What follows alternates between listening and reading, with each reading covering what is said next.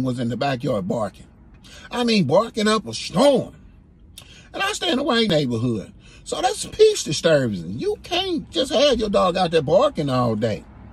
So I went out the backyard and trying to see what he was barking. And boy, what is wrong with you? What are you doing all that barking? So he was pointed toward the bushes. His attention was directed toward them big bushes back there. So I go, why is something? I can't, there's something in them bushes. So I unleashed King to go get him. You know, King ran in the house.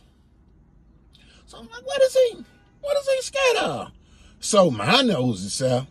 That's my yard. I ain't had that blinky on me though. So I walk over to the bushes. Y'all know there's a big wolf in them bushes? Oh man, I took off. He come after me. So I see he was after me.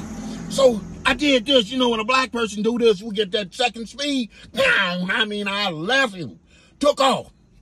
Went in the house, closed the door. He ran into the door. Bloom, bloom, bloom, bloom, bloom. So I'm heated, man. I'm steamed.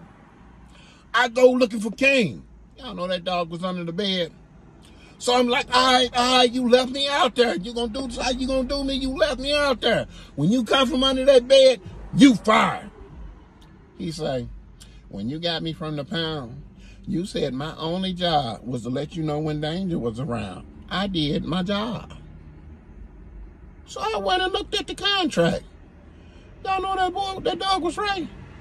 I couldn't fire him. Oh, boy.